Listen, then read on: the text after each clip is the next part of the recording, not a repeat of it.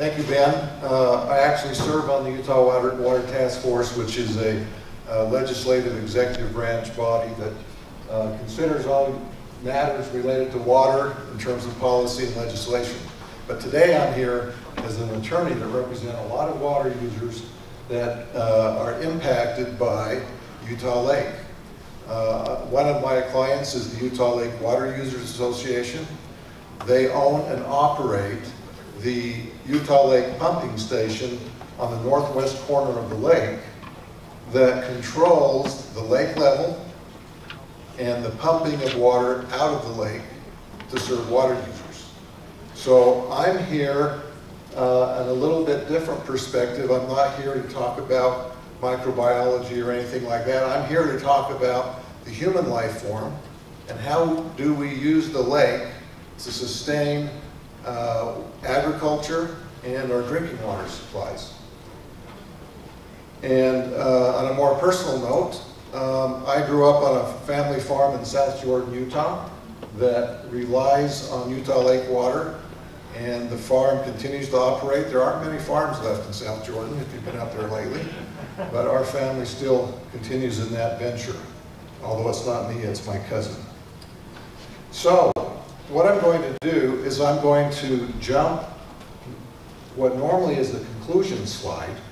My first slide is going to be what 5 things I want to make sure you understand. And then if we have time to go into more detail, we will. There are important facts that people need to understand on how the lake functions as a water storage reservoir. In the late 1800s, water started to be stored by water users in Salt Lake County because they were having a difficult time sustaining a irrigation season long water supply. So they installed a dam. And as a result, there are these primary water rights, these primary water supplies in the lake that are used for irrigation. Then also that came on later is a very important concept to understand as to how the lake provides drinking water in both Utah and Salt Lake counties. We don't drink the lake, right? But indirectly, the water storage in Utah Lake allows reservoirs like Jordanelle Reservoir, part of the Central Utah Project, to be built.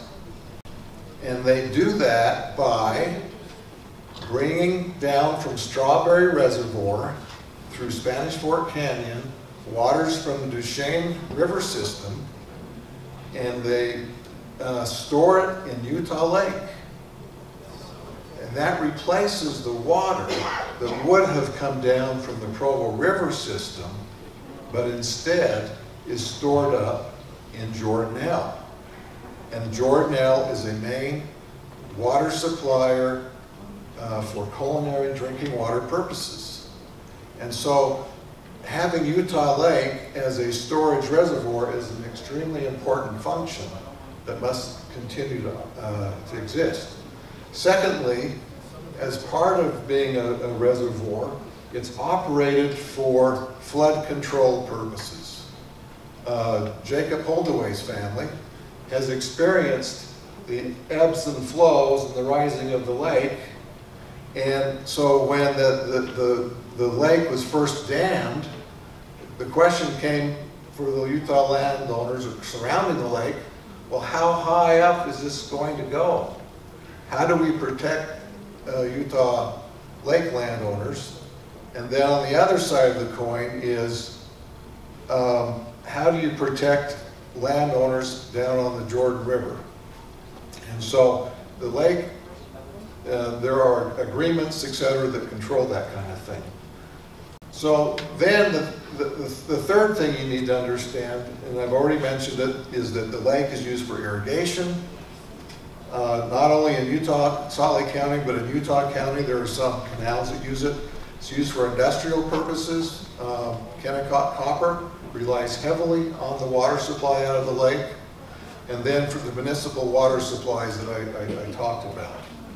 Now, the Utah Lake operations and the water supply depend on decrees, agreements, and regulations that have developed over 100 years. So there's this delicate balance based on decrees, agreements, state engineer regulations on how the lake's operated, that if those are disrupted, then you know, our current management system falls by the wayside. And so today's lake features the surface area of the lake, the depth of the lake, and how today's lake levels fluctuate. All of those features and characteristics of today is how the management system is now dependent on. If you change the lake elevations by whatever kind of action, if you're going to dig holes or whatever in the lake, or you're going to, you know, do whatever kind of projects you want, you can think about, if it's going to affect the lake elevations, you're going to have problems. This is a picture of the outlet of the Jordan River. On the bottom left corner is the outlet gate, which is closed while water is being stored. And then up in the middle center of the photo is the Utah Lake pump station. And that's also closed during storage. But once the lake level reaches a level of 4,489 feet, then the compromise decree, agreement and decree that was issued in 1985 requires that you have to open up the outlet gate and let the water go down the Jordan River. It cannot reach a certain height. But at the same time, if there are actions taken that are going to lower the elevation of the lake and historically how it's operated, that's going to leave that pump station high and dry. And so those are some of the concerns and some of the issues that the Utah Lake Water Users Association is dealing with in making sure we can maintain the water supply functions of the lake. Thank you very much.